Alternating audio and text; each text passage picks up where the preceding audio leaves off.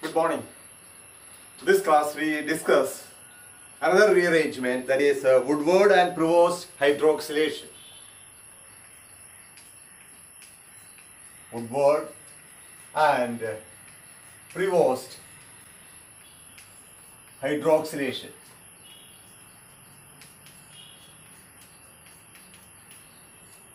Okay. So this Woodward and prevost hydroxylation can be discussed under two headings, that is Woodward hydroxylation and prevost hydroxylation. Okay, Woodward hydroxylation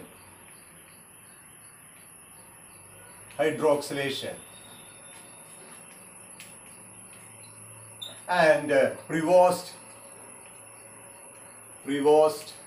hydroxylation. Okay, so let us see what is the difference between Woodward hydroxylation and prevost hydroxylation. In Woodward hydroxylation and prevost hydroxylation, actually we are converting an alkene into a diol. Conversion of an alkene into a diol, that is what is occurring in Woodward hydroxylation and prevost hydroxylation. What is the difference between Woodward and prevost is that in Woodward hydroxylation we get cis diol, and in prevost hydroxylation we get trans diol. That means this reaction is stereospecific in nature. Here you are getting cis diol, and in prevost hydroxylation we get trans diol. Okay, first we discuss about Woodward hydroxylation.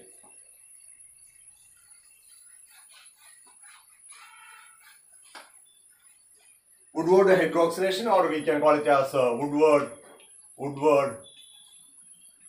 cis hydroxylation. Woodward cis hydroxylation. So, what is Woodward cis hydroxylation? That means the conversion of an alkene into a diol. That means this is cis diol, conversion of an alkene into a cis diol by the treatment of iodine in presence of silver acetate in acetic acid,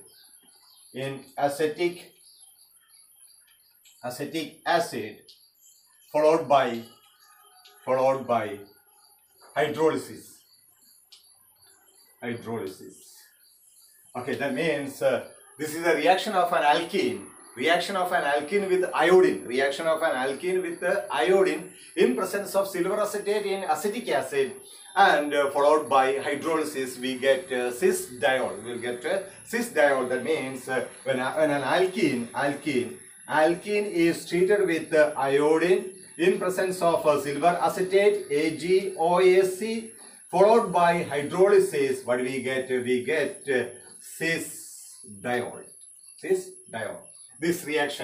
rearrangement is known as Woodward rearrangement, or simply we can say this is Woodward reaction, the conversion of an alkene into a cis diol by using iodine and silver acetate in acetic acid, followed by hydrolysis. Now let us go through the mechanism of Woodward reaction.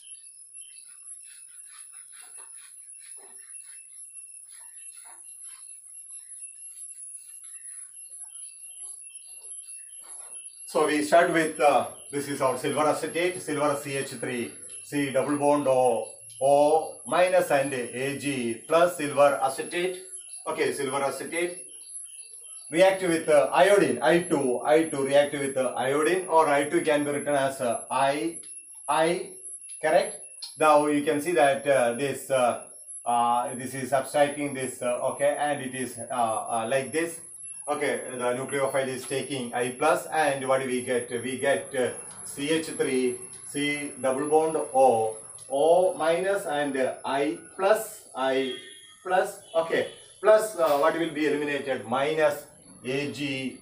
This is the first step. You can see that CH3 is double bond O minus and Ag plus. O minus is subtracting this partially this I plus, and what will happen? This bond is shifting to I, and what do we get? CH3 C double bond O minus and I plus, and what will be eliminated? Minus AgI. Okay, this is the starting point of this reaction. Now look at it here. You can see that this I plus can act as a electrophile. This I plus is adding to our alkene. That means electrophilic addition. Look at it here. This is our okay, CH3 C double bond O minus and I plus. It is like this. It is adding to our alkene. So look at it here, our alkene. So here it is our alkene. This is R1, R2. Okay, and you can see that this is a pi bond. Okay, this is a pi bond. Pi bond is electron rich, and moreover, this alkene. This is our alkene. Alkene has a planar structure. This is planar because in alkene carbon is in sp2 hybridized state. Therefore, we know that alkene has a planar structure due to the sp2 hybridization of carbon atom. And this pi bond is electron rich, and what will happen? This pi bond can abstract this I plus. Okay, that means electrophilic addition. And keep it in mind, this I plus, since the alkene is having a planar structure, the I plus can come and attack the pi electron from the top of the plane, So suppose if I plus is coming from the top of the plane, okay, or the pi electron system is abstracting I plus, and what we will get? We can see that what do we get? Okay, I can write like this. This structure is like this. Okay, and here you can see that this pi electron cloud is moving to moving to I plus, or we can say that the I plus is coming from the top of the plane. So you get a structure like this. Since it is coming from the top, I am showing the bond like this. And what is here? Here it is I plus R1, R2, and this is known as you know very well, idonium ion. This is the formation of idonium ion. So electrophilic addition. So what is that? This pi electron cloud is abstracting I plus ion, and we get idonium ion. Okay, this is the formation of idonium ion. In the next step, you can see that our acetate ion CH3CO minus. This acetate ion CH3 C double bond O minus from silver acetate, idonium ion from acetate ion from silver acetate, or from acetic acid, because we are using silver acetate in acetic acid. Anyway, acetate ion. This acetate ion will attack at the positively charged carbon via SN2 reaction. Look at it here. This is a backside attack.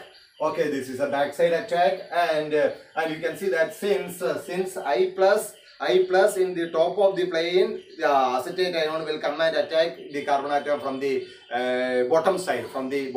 That means this is a simple SN2 reaction, and we know that this carbon is joined with a halide ion. So our Ci bond, this is Ci bond, this is partially positive, and what will happen? Therefore, the nucleophile will come and attack the partially positively charged carbon via SN2 mechanism. Why it is following SN2 mechanism? Because at the top of the plane, our I is there. Therefore, the nucleophile will come and attack from the bottom side, and this is a normal SN2 reaction. And what do we get? Look at it here. Okay, here it is like this. And when the nucleophile is attacking on this carbon in SN2 reaction, what will happen? This bond breaks, and it will this bond pair electron will be migrated to I plus.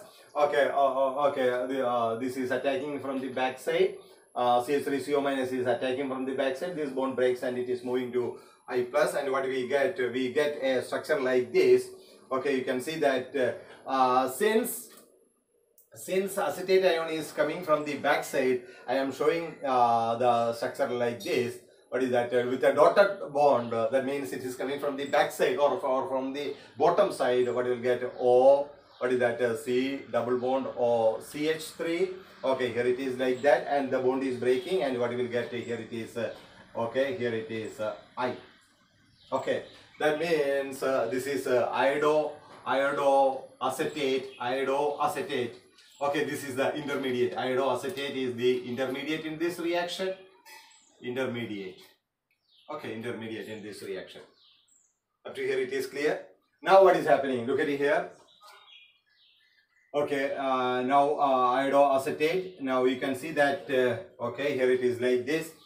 And we again, our silver acetate, this is iodoacetate intermediate. I am taking the silver acetate, CH3, C double bond, O minus, and Ag plus is here. Okay, okay, Ag plus is here. And look at this structure. This structure is like this. Okay, here it is O, C double bond, O, CH3, and here it is Ag, sorry, here it is I, and here it is I. Now again, in the presence of silver acetate, you can see that this lone pair of electron in the iodine atom, lone pair electron is present in the iodine atom, it will abstract the Ag plus ion. So what will happen here? It is Ag plus ion, it is abstracting Ag plus ion. Okay, this lone pair electrons present on the iodine, okay, or this iodine will abstract Ag plus, and what we get? We get a structure like this. Okay, here it is like this. Here it is O, C double bond, O, CH3, and here it is what is that? The bond is like this, I plus and Ag. Okay, I plus and Ag. So we are continuing.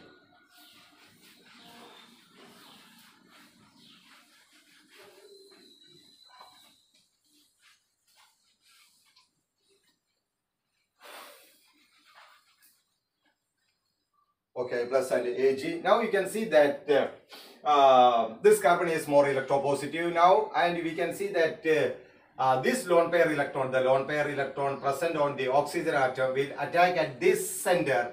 This is another SN2 reaction, backside attack at this center, and what will happen? AgI will be eliminated. So what we will get? So this type of reaction, what is that? Within the same molecule, the lone pair electron of one atom is attacking another center. This is what is known as neighboring group participation. So this reaction is via NGP. Okay, neighboring group of participation, SN2 reaction, and this is, so you can call it as a NGP, neighboring group participation. This lone pair electron of oxygen is attacking on this carbon center, this carbon, and what will be eliminated? Minus AgI. So here I am writing minus AgI, and here it is, what is this one? This is NGP, neighboring group participation, and what we get? We get a structure like this.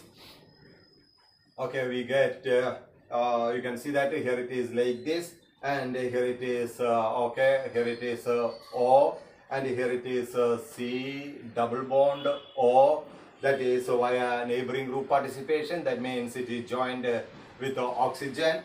And what is here? Here it is CH3, and what is that? Minus AgI. AgI is removed, and here it is like this. Okay, and of course, since the bond is joining with here it is a positive charge. Okay, here the oxygen is having a positive charge, and this is called oxonium ion.